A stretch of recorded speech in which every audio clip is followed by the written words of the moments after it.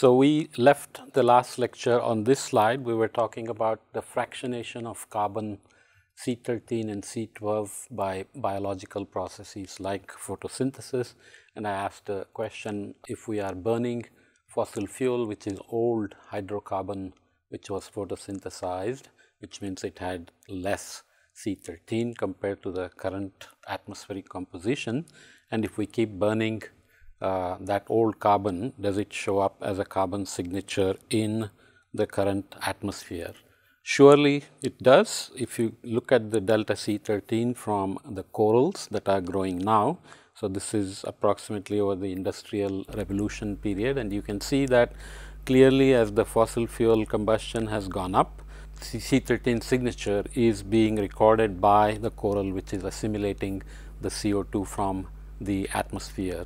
And now the question is, if we burn so much carbon in the atmosphere, should it also show up as a reduced oxygen, because we use oxygen when we combust anything? And you can go and find graphs, the measurements are being made, and there is definitely a signature of a reduction in atmospheric oxygen because of so much additional combustion. Nothing to worry about, there is plenty of oxygen, so you are not going to run out of oxygen anytime soon. So we'll give one more example of a isotope and how it's used for reconstructing past climates, and this is now C14. So we talked about C12 and C13. What is C14? Tiny fraction of C14 exists in the atmosphere almost at a constant concentration, because it is generated by cosmic rays coming from the sun, which is bombarding the neutrons in the nitrogen atom that is there, and so it's converting, knocking off one of the protons from nitrogen, which has mass of 14, and it's replacing the proton with neutrons. So when you remove one proton from nitrogen, it goes from 7 to 6. So it's not a nitrogen anymore, because it's a carbon. Carbon has 6 protons. So the nitrogen 14 has been converted to C14 by replacing one of the protons with a neutron because of this cosmic ray bombardment. So since the cosmic rays are always bombarding the atmosphere, there is and there is a lot of nitrogen in the atmosphere, the major constituent, lots of C14 being generated. Well, a constant amount of C14 is being generated. Of course, when cosmic rays change, there is a slight change which has to be tracked as well. So that C14 is unstable, and when photosynthesis happens, that C14 along with C13 and C12 is being assimilated into biogenic material. So as long as the trees are alive and photosynthesis is going on, the organic matter has similar C14 amounts. It's not necessarily the same as the atmospheric concentration, but in its lifetime it has a similar concentration, except if the organic matter gets buried and it's not photosynthesizing anymore, like in the sediment in the ocean, or a tree that dies and gets buried, or the hydrocarbon in like the fossil fuels, old hydrocarbon, that C14 begins to decay. So as we saw in the table before, C14 can be used for dating up to about 50,000 years. So material that's decaying over this period can be done by looking at the reduced amount of C14 in this old organic carbon compared to the present C14 that exists, assuming that similar amounts existed when it was photosynthesized into this organic matter you are looking at. How does this become useful? So you have to now combine your thermohaline circulation, where we said heavy water is being formed in a few spots like the Greenland, Iceland, Norwegian Sea in the North Atlantic and the Southern Ocean. So that water, I said, is taking everything with it. So it's taking certain amount of C14 that's there in the atmosphere with it, and once it gets away from the surface and sinks into the ocean, that C14 begins to decay. So if you take water samples from different parts of the world ocean, for example from the North Pacific compared to, let's say, North Atlantic, you expect that the water that's sinking in the North Atlantic is much newer. It has just formed and it's sinking, and that water is inundating southward into the Southern Ocean and as we said, it's combining with the water that's forming also in the Southern Ocean, and it's circulating, and deep water is coming into the Indian and Pacific Oceans, and we said that time scale is 100 to 1500 years. And you can see that as you go away from the regions where atmospheric C14 is new, the depletion of the C14 increases because it's getting older and older. So, the circulation age can be inferred that way. So, the water in the North Pacific is almost 1200 years or older. The Indian Ocean is a little bit fresher because it's much faster than the Pacific, it's much smaller, a little bit shallower, and so on and so forth. So, you can see how beautifully unstable isotope like C14 gives you a map of the age of the water at the bottom of the ocean. This is how isotopes are used in all these circumstances. Glaciation also leaves physical signatures. So, you could be sitting somewhere in the middle of Deccan Plateau and have signatures of past climates. So, these are here, the markings are called glacial striations. So, as ice grows, it keeps scratching everything, right, and it carves holes because the water seeps in and freezes and expands. So, you can see that the rocks have been carved by the ice that grows. So, this region, it may not be currently in the glacier region, it may be glaciated in the past. It will have the signature from the glaciers. Other evidences of glaciers come from things like this. These are called moraines, or the material that is ground up by the glaciation. So, any material, rocks buried in the soil or the rock itself, etc., get kind of either made into pieces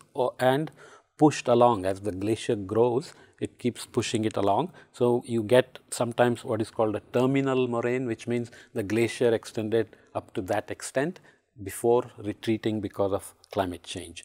So, one of the most striking examples of a terminal moraine is a long island called Long Island off of New York City. During the last ice age that ended about 20,000 years ago, the glacier came all the way down to New York, and it left this terminal moraine, which now has become an island that is inhabited by human beings. The other things you typically look for are things that are kind of out of place. So, these are these boulders that are suddenly sitting in the middle of nowhere. Where did they come from? So, the glacier rafted debris, for example, you can go in the middle of the Atlantic Ocean and find these huge boulders that don't belong there, basically because they were transported there by the glaciers along. For example, the glaciers in the Himalayas are very famous for being full of debris. So, when the glacier moves, as I said, glacier is like a molasses, it can move, it flows, and when it flows, it carries stuff that's frozen into it. There are examples from the 1920s, for example, when a famous oceanographer called Nansen tried to go to the North Pole and his ship got stuck, and the ship got drifted by the ice for some time before it got crushed. So, next time he went, he had reinforced his boat to survive such crushing by the ice. So, ice can crush things and it can move things, and you can find these evidences in different places. So, these are morphological or physical evidences. The other thing glacier does is create what are called tillites. So, it grounds up things and mixes them together, different kinds of rocks, different combinations of rocks that have been ground up and reformed. So, the smaller rocks have been buried into bigger rocks during the glaciation and the glacier flow period. So, glacial striations, moraines and terminal moraines and tillites are typically physical evidences of glaciation. Just to kind of summarize some of these things, what are the time scales at which these paleoproxies become useful? So, we have instrumental records going back to about 100 to 200 years, and historical records go a little bit further, and there are sometimes older records emerging from the pyramids or the archaeological sites in various countries in Africa or India or China and so on and so forth. The tree rings give us evidences going back to about 10,000 years or shorter. trees can live for many thousand years. There are biological details as to why that happens. Very briefly, when the DNA replicate as we grow older, our DNA's chromosomes tend to lose a little bit of the edge, and that's how we age, whereas trees clone their DNA or the chromosomes perfectly so they can live much, much longer. So we get very long records. And ice cores, they can give, as we saw, hundreds of thousands of years. Lake sediments, again, depends on how long the lake has been around, whether it's been perturbed by human activity and so on. And sometimes the lake may have disappeared, but you may have old buried sediments there anyways. So you can extend the time scale to millions of years. Coral reefs, also in hundreds of thousands of years. Ocean sediments, as we said, the ocean floor has reformed over the last 200 million years, so we hardly get anything beyond about 200 million years. Continental coastal sediments can have signatures that are much longer. They may be sedimentary rocks, for example. So the sediments have metamorphized under pressure and temperature into rocks, and sometimes the sea level changed or the continent rose. So you can get sedimentary rocks high up in the mountains, like in Colorado or Ohio and so on. So there are many places where sea level has changed or the continent has moved, and the sediment that was originally underwater in the ocean can get exposed, but it has past climate information. So if you date it and then look at the chemical signatures, you can say what the climate was like in that period. So those are kind of the summary of some of the paleoproxies. We didn't cover all of them, but we covered majority of the most important ones that are most often used to reconstruct past climates. So you can read up more and more. There are many chemical processes involved, there are many isotopes involved. We didn't cover all of them here. So let's conclude this section of data, archives and models by briefly looking at models. As I said, the most useful application of models, numerical models or computer models, is to project climate into the future. If we want to know how temperature will change, how precipitation will change, how vegetation will change, etc. into the future, we end up making some assumptions of how population will grow, how technology will change, how energy usage will change, how people will move around, etc. and put that along with a fluid dynamics model. What is a fluid dynamics model? Essentially, that's going to represent the Earth that we live on as a number of boxes, or called grid boxes. So you can see here there is a box of a certain size. It's like a cube. So the entire sphere will be covered with a cube or hexagons or tetrahedrons. Different numerical models use different kind of grid structure, but essentially they solve equations of fluid motion like F equals ma, Newton's law of motion, and it solves thermodynamic equations so that you can track evaporation of water, condensation of water, formation of clouds, movement of clouds, precipitation formation, and so on and so forth. So the weather forecasts you see and the climate forecasts you see are using such fluid dynamic models. So the similar models will be used sometimes to simulate past climates. If we know how the radiation was working at that time, how the continents were arranged, we can simulate past climates so that the incomplete information we have from paleoproxies can be completed by simulating past climate variability from these numerical models. Okay? So there are various details. Each grid box will carry winds, temperatures, humidity, chemicals like carbon dioxide, dust, water vapor, etc. And it takes incoming solar radiation that we discussed and compute the outgoing long wave radiation. Everything is done within the model. So the model knows where there is cement, there is a different albedo, where there is vegetation, there is a different albedo, where there is an ocean, there is a different albedo, and it changes with the sun's angle. The length of day changes with latitude, and the land configuration is changing all over the place. Heat capacities are different. It knows all these things. So you just give it information about incoming solar radiation, It does lots of calculations, trillions of calculations on a computer, on a supercomputer, and then spits out all the details of when it's going to rain, where, how fast the winds are going to move, etc. And depending on the model, it can also generate hurricanes, it can be used to predict hurricanes, and so on and so forth. So not one single model is going to do everything. Sometimes we only run an ocean model, sometimes we run only an atmosphere model. So if the ocean model is running, you will put winds on top, you will put the heat flux on top, and so on. If only the atmosphere model is running, you will put radiation and you will prescribe the surface temperatures or something like that. So all sorts of details are there. So the land model or the ocean circulation model has also similar grid structure. It's a bit more complicated because the coastlines are uneven and jagged. So you need to create grid boxes to cover these kind of uneven distribution, and it's interacting with the atmosphere. So when the atmosphere warms up, the ocean feels it, it evaporates more, it gives it water vapor, and when the winds blow, it's being dragged. When it hits the continent, it turns, depending on various other dynamics that we haven't gotten into, and it has the vertical structure of the ocean, and all these are solved together. So these things called air-sea interactions are important because they both talk to each other. The heat capacities are different, but the ocean is constantly being forced by the atmosphere. That's the big difference between the atmosphere and the ocean, right? The atmosphere is basically allowing almost all of the radiation to go through, heat everything, and it's being forced from the bottom.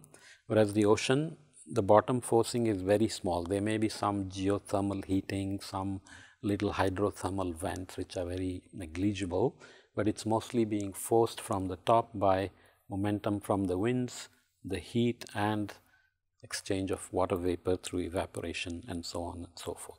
So these models are pretty amazing now, but they have taken many decades to come along. When things started, when the computers got invented and people started to put together models in the mid-1960s, simple atmosphere and land surface models were first designed.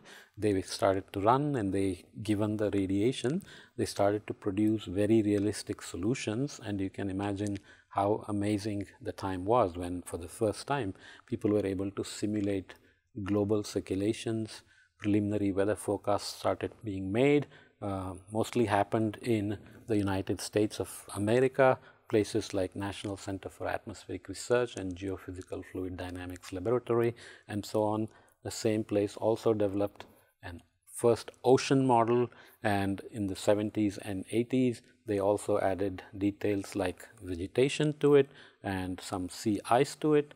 The thermodynamics of the sea ice is very interesting and very complicated. So all that has lots of impacts on the circulation, air-sea interactions, and so on. And in the 90s, the sophistication of the models began to increase. We began to realize that all the coal we are burning and the fossil fuels we are burning are producing so-called aerosols, lots of aerosols, pollution that then aggregates with humidity and so on, especially sulfate aerosols, which is a byproduct of coal burning, because it's very reflective. In fact, it can cool the climate, but it can produce things like acid rain. That was added, and it turns out that it also affects cloud formation. So if you have more dust particles, they act as so-called cloud condensation nuclei. When you have water vapor to form clouds, you need these nuclei around which water can condense, and they can aggregate and collide and get bigger and form a cloud. So aerosols have a huge impact on the clouds, plus they also have an impact on the rain. If you have lots of cloud condensation nuclei, then you will get drizzle instead of heavy rain. So the so-called microphysics of the cloud itself changes when you have lots of dust. And we also began to add so-called solar forcing, which means the variability in the sun's output because of sunspots, etc., and volcanic forcing or volcanic aerosols, because when volcanoes go off, they spew lots of ash and dust in addition to carbon dioxide and methane and water vapor and so on. So in the present day, we are moving towards what are called Earth system models. So we have added carbon cycle both in the atmosphere and the ocean. There are so-called dynamic vegetation models, and they are doing much more details of the aerosols, including sea spray, mineral aerosols, and so on. So you can imagine now the feedbacks in this are going to be very complicated. Dynamic vegetation will allow you to look at how a forest cover affects the local microclimate, local clouds, local humidity, and the albedo, and how it will affect the warming and cooling with carbon forcing, how carbon forcing will affect vegetation. For example, if the leaves have something like stomatas in the leaves, the stomatas open basically to gather CO2, but they have to stay open just long enough so that the water that has been brought up from the roots doesn't get lost. So there is something called stomatal conductance, which is optimized for the CO2 level.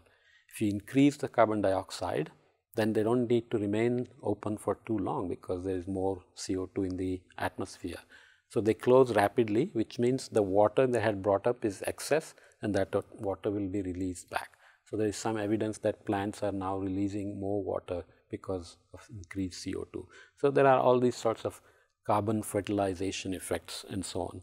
Plus, we are now also having crop models and so on, which tell us how these so-called C3 and C4 plants will respond. Remember, we just learned about briefly C3, C4 plants, which respond differently to changes in temperature and carbon dioxide. So who will respond better, who will suffer, which species will survive, which species will not survive, and so on.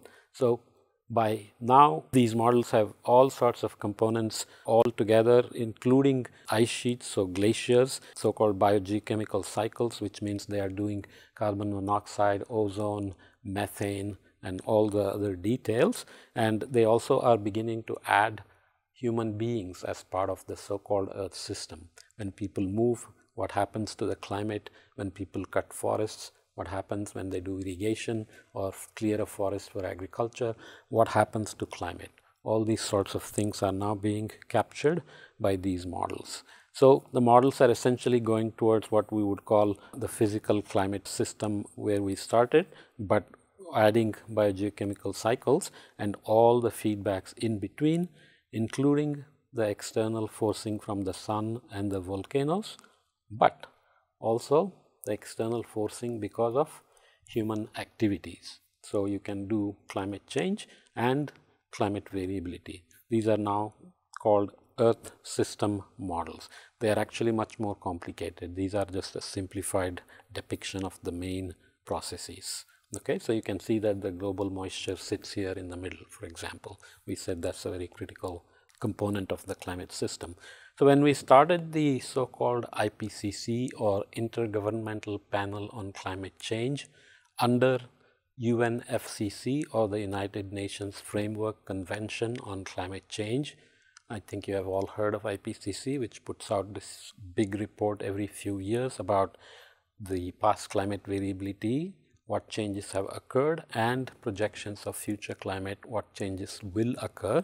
And we have improved the models. The grid sizes used to be about 500 kilometers on a side, which should give you pause, because that means in the 1980s and early 1990s when we started, computer power was not enough. So the sphere was converted into grids by very few grids to keep the computation cost minimum.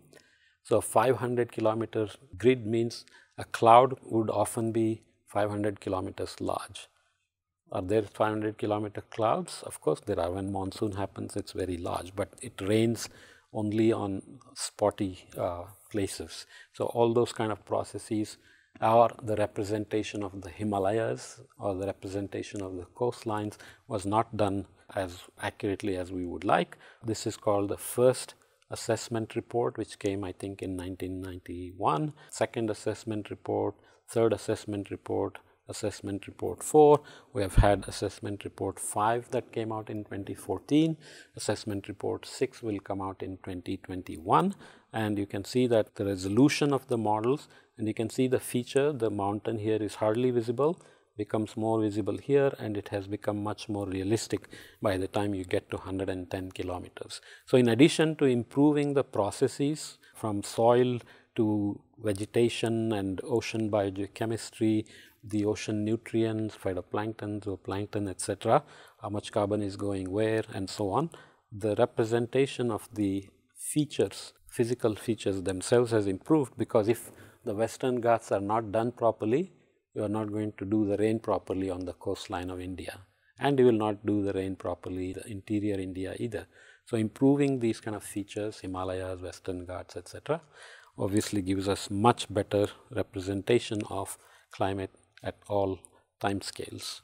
So here is details of some of the processes, including atmosphere, land, ocean, ice, and biosphere, which is the vegetation, sometimes includes details of the crops, ocean including marine biology, fish, because you want to have the full carbon cycle, and you want to be able to say in the future what will happen to marine resources, where will you grow food, where will some crops not grow anymore. If temperatures get very warm, for example, even if rainfall increases, some crops will not grow because the photosynthesis gets saturated at some temperature, and so on. So all these models can tell you, and you will get what are called emergent solutions, things that you didn't even expect. For example, when you have a agricultural model coupled to atmosphere, ocean, and the coastal ocean, etc., you will use the model to say what is the optimal crop pattern for improving the soil quality. So soybean and corn and wheat and so on, each one has a different soil leaching property, fertilizer use, water withdrawal, and so on. And then you run the model and you track the nutrient flow into the waters, and it turns out that what is good for the soil quality is not necessarily good for the water quality, because the water gets polluted with more nutrients, you will have more algal blooms and then more harmful algal blooms and so on. So we need to use such models to look for these solutions that are not obvious just by doing simple calculations. So you have all kinds of interactions of vegetation and animals, rivers, snow melt, glacier growth, and how the pollution is affecting the ozone, the clouds, cloud distribution, etc., etc., etc. So we will finish this lecture with a few take-home points. So Earth's geology and biology leave lots of chemical signatures. In fact, in the 1920s, Vladimir Vernadsky had created something called geobiology and biosphere and so on. These were new terms at the time, but he was convinced that biology is leaving geological signatures. And this turned out to be true, that biology through sedimentation and impacts on water pollution and chemical loading, chemical weathering, for example, rocks, when they have moss growing on it and they set roots, they enhance the rate of weathering. And why is weathering important? Basically, weathering is water in the atmosphere is taking CO2 and producing carbonic acid, and that carbonic acid is leaching the rock and producing calcium carbonate and so on that is flowing into the ocean. This is a very important process of removing carbon dioxide from the atmosphere. So chemical weathering or biologically enhanced chemical weathering is an important process on long time scales, on geologic time scales. So those kind of processes and the faster human activities and so on are all leaving signatures. For example, the coral delta C13 is a human signature that's producing a chemical signature in corals, right? So the chemical reactions record climate variability and change. So corals, as I said, have striations or layers that can be as finely resolved as a week. So if you have few years of coral data, you can look at the data and can infer monsoon variability over the Holocene, El Nino variability over the Holocene. We haven't defined what El Nino is, we will do that later, but I'm sure some of you have already heard about it. So it's not just trends or climate change over hundreds and thousands of years, but even the ups and downs of things like the monsoon that can be found via these biogeochemical signatures. So this is a very key phrase, biogeochemical, because biology is involved and geochemistry is involved to produce these proxies for climate variability and change. Models solve equations of motion and thermodynamics and energy to compute climate variables, and they compute everything, as I said, temperature, humidity, winds, they give you clouds, rain, vegetation. We also have crop models, ocean circulation, ocean biological production, zooplankton to fish. Some models are sophisticated enough to do turtles. I myself have been involved in a model that is now being used for turtles. So you need some knowledge of biological information like their growth rates, their spawning habits, their habitats, their thermal conductivity, etc., etc. So the process understanding that exists about any biological, chemical and physical systems is converted into a numerical system and solved as an earth system. So this earth system concept is something that's very important because everything is interlinked, as we will see with some examples of feedbacks.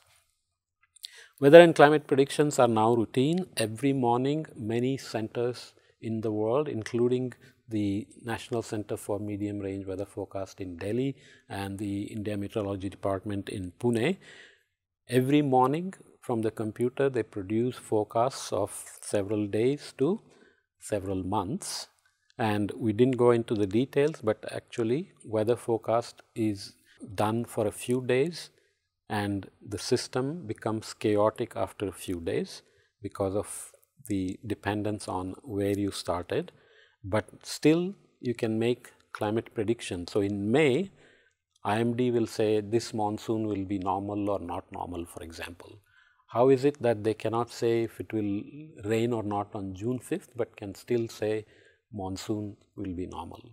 There are some details, but essentially it comes down to, again, the memory or the heat content of the ocean. The heat content of the ocean is so large that the sea surface temperatures change slowly and they control the atmospheric behavior. So over a few days, the atmosphere can move fast because it has low heat content and the ocean doesn't care. Okay, you do whatever you want. But if it tries to dance too many days, then the ocean says, wait a minute, you cannot do whatever you want because I will control you. So this is called predictability of the second kind, but you don't need to worry about the details. So essentially, weather prediction, especially in the tropics, can be only a few days, but for climate prediction can be few months to sometimes even a year and so on, depending on what process is involved. Future projections, we didn't say very much in terms of how exactly the projections are made, other than that I said there are assumptions of population growth, technology change, energy production change, etc. But in the end of this series of lectures, end of this course, we will have several lectures focused just on how the projections are made, what the projections are saying, what may be the uncertainties in these projections, and how do we interpret these projections, and how can they be used for making future decisions like mitigating the change, climate change because of our action, or adapting to the change that's happening or will happen. So we'll look at those in more detail at the end of this series of this course. For now, just remember that the same models that are used to simulate past climates, present climate is being used to project into the future with some assumptions, because for the past climate and present climate, we know almost everything we need. For the future climate, we don't know many of the things of how vegetation will respond or how sea level would have changed. All those have to be computed, and some of the things have to be separately computed, like population growth. Some of the things have to be prescribed in a certain way as to how much carbon dioxide will begin to will continue to emit, but more importantly, they will allow us to say, if we need to reduce carbon emissions, what are the pathways, and if we follow these pathways, what will climate change do? So, how to minimize climate change, how to minimize the impacts of climate change. That's kind of where we will go in the coming lectures. So, these are the main take-home points from climate data, climate archives, and climate modeling. See you next time.